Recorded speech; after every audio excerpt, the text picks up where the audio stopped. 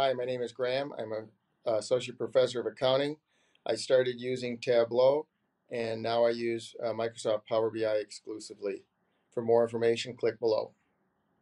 I use them in class, and so we have data analytic problems. I have 15 different analytics problems that the students work on, and some in Access and some in Power BI.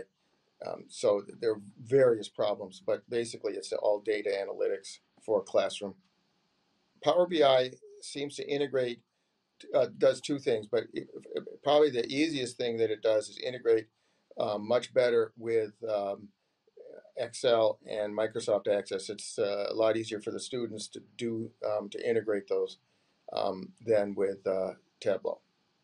I think Tableau has a more a larger user base, user community, and so there are some things that may be easier to find answers for because there's more people that have tried it.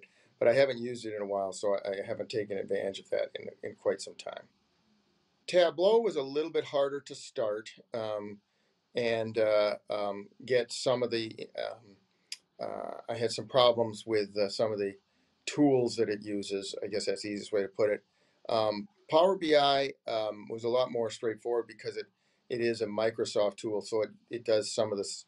It works a lot the same way as some of the other Microsoft tools, so that's a little bit easier to get started. I teach students, so that they can use it on their own and they don't have to talk to me every 5 minutes when they're using it. So error messages, easy to figure out. They're looking like similar software that they use. Those are the kinds of things that become important for me. They're not always students.